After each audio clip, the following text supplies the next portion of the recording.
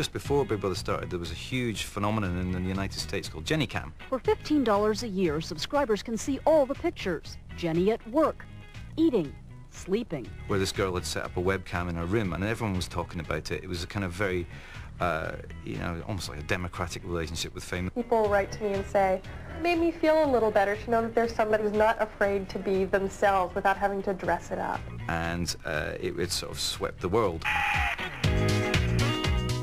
Launched in July 2000, Big Brother took TV to a new level of voyeurism.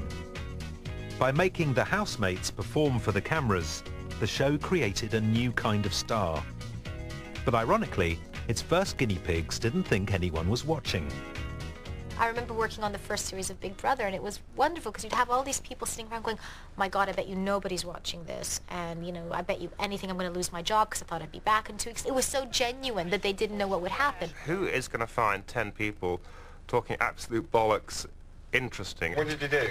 The most bizarre one was a mother and daughter over a weekend. Who's going to watch it unless, you know, you're a student or you're, you know, you can't sleep at night? In Series 1, Nick Bateman thought he could get away with some sneaky business to nab the 70 grand prize. There's one prize and only one winner, and yeah, I had a game plan and I executed it. Nick's game plan was simple. He tried to manipulate how the other housemates voted when it came to eviction time. He's a treacherous one, Craig, as well. What? He's a treacherous one. But after several weeks, when the only people in Britain who didn't know about his dirty tricks were the ones living under his nose, Nick got caught. How can you be so two-faced? Yeah. You know, if this is true. Well, I know it's true. Right. You know it's true. If you live by the sword, you die by the sword. Oh my God. There's cameras there and everything. Britain was appalled, but viewing figures soared overnight from 3 to 7 million. A new kind of tabloid star was born. Nasty Nick was set to cash in on his dubious reputation. Nick may have thought he was being clever, but in believing the £70,000 was the goal, he was as naive as the rest of the housemates. The winner of Big Brother is Craig. Suddenly, it was clear. The real prize was fame. If you fast forward 2 or 3 years, now people are going in with PR and agents. Watch people on Big Brother. They are on from the word go. From the moment they get down those stairs into that room, they're on, they're projecting, they're looking for their camera. A friend has a daughter, and she said that she was going to go into the law. And they said to her, well, do you think maybe you should go on Big Brother so that you've got something to fall back on? A whole new generation of wannabes quickly realised that going on Big Brother was one of the fastest ways to change your life. Now, every summer, the more pantomime your personality, the more likely you are to steal the limelight. Want to see the rest? You know the number. It chooses people who it knows we are going to find interesting because they'll make themselves look incredibly stupid.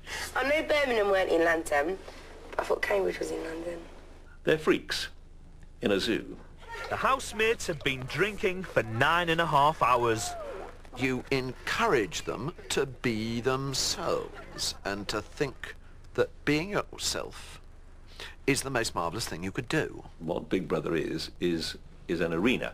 We're not sharing anything with those people who appear on television. We're laughing at them sometimes. We're pouring scorn on them at other times. Television is much more democratic, much more open now, and people are allowed to appear in their own right. And some people might sneer at what I've just said and say, well, actually it's still manipulated and all the rest of it. The truth is that a lot of people are allowed on television on their own terms to be themselves in a way they never were 30 years before. And it's not just our fleeting chart toppers. Each summer we may eat, sleep and breathe the latest Big Brother personalities, but of the 150 or so contestants that have entered the house, how many do you actually remember?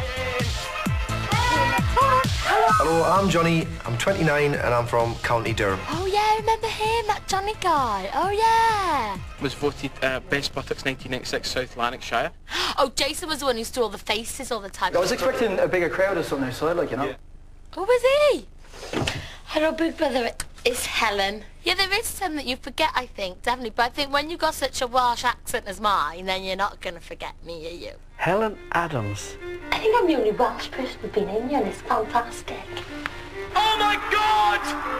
Oh my God! 2.6 million people voted for Helen Adams, but now, despite the Keep Fit videos and her appearances in Hello, she's a hairdresser in Swansea again. We kind of mock them and we laugh at them and we deplore them and all the rest of it. But it must be a pretty miserable life, I think, being a TV celebrity in many ways. Partly because you become addicted, clearly, to the fame. What are you doing on set? I'm just fixing one of your bulbs. Watch don't knock over the Alma because I just love my Helen sign so much. Literally like a drug, where what you depend on actually makes you, you know, is bad for you.